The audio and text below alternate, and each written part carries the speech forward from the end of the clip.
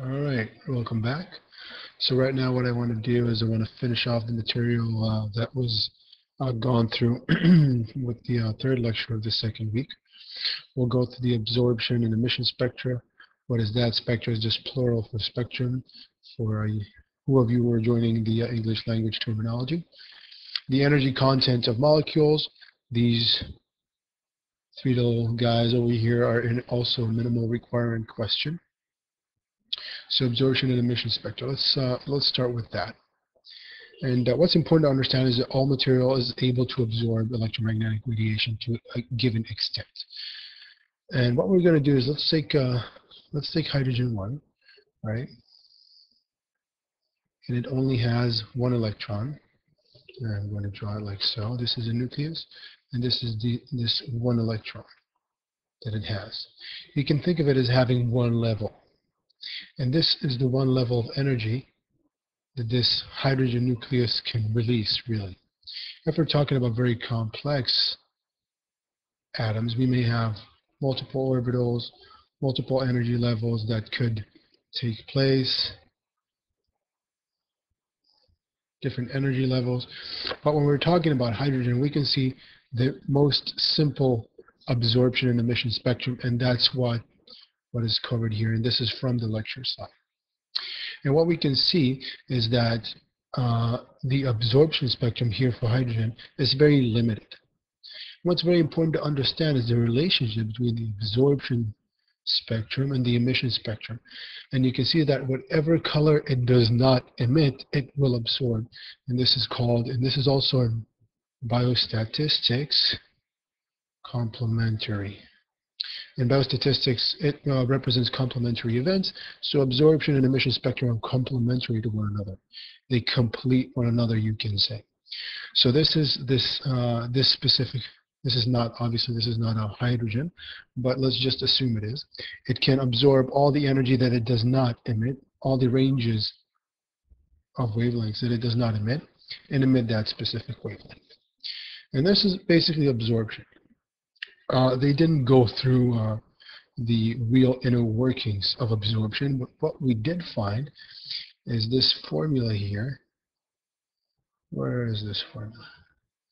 This formula here, the Beer-Lambert Law, and this little depiction here that a lot of students ask me about.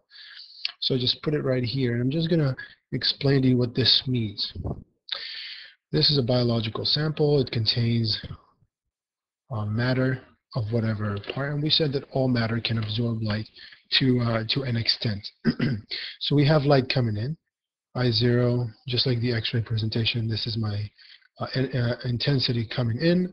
Some of the intensity is being absorbed by the material. Some of the electromagnetic radiation is being absorbed, and we're going to observe potentially less energy coming out.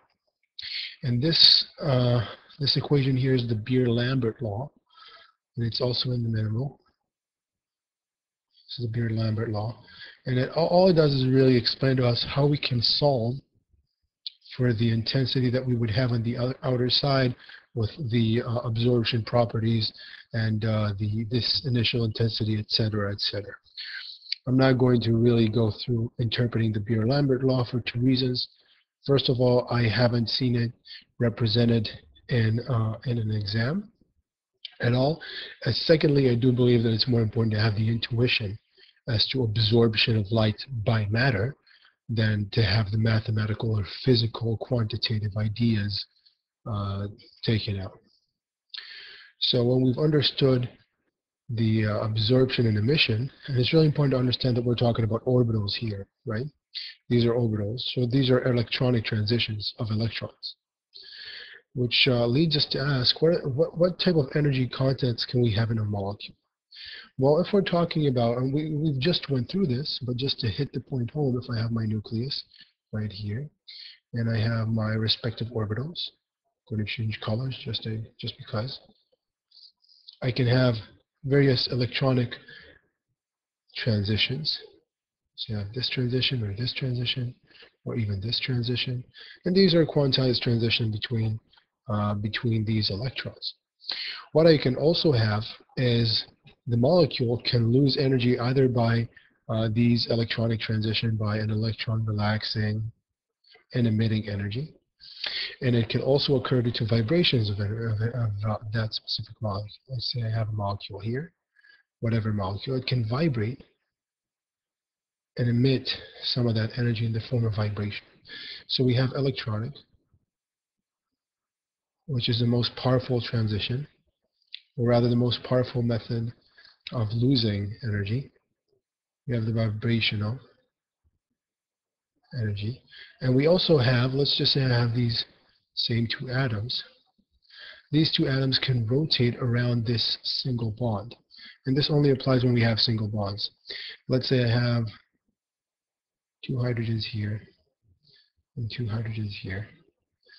This guy can rotate, and this guy can also rotate. We can see these two hydrogens going in every which way. This goes here, and this rotated down, so this is here now. So this is rotation around a single bond, rotation. And we'll learn about this in chemistry as well, but for physics, for biophysics, this is all we really need to know about the energy levels. Electronic is the most potent, vibration, and rotational energy.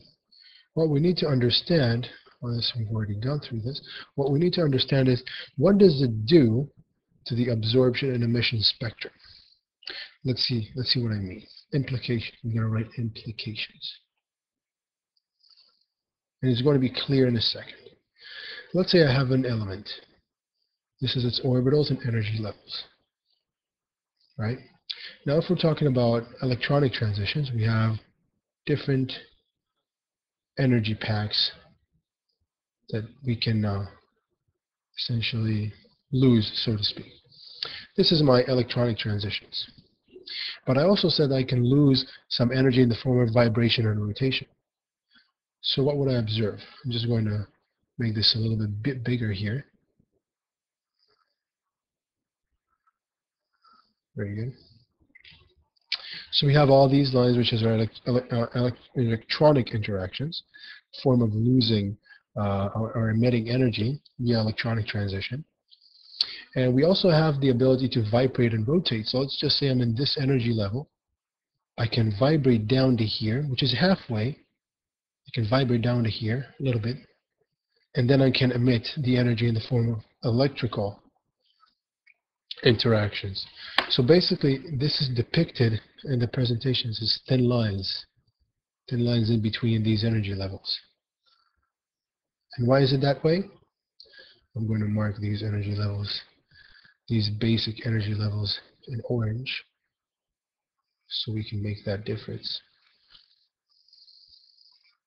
And it's shown in the presentation. Let me show it to you exactly so you know what I'm talking about. This is what I'm talking about. And there we go. This is what I'm talking about, really. And how does it come into play? Let's just say I have some energy, and I'm not going to really go into the details, but I have some energy at this point.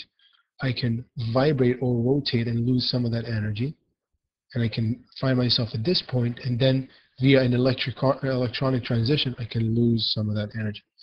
And that means that instead of getting these distinct lines, I can get anywhere in between pretty much. So my emission spectrum gets broader because I can release energies at different wavelengths.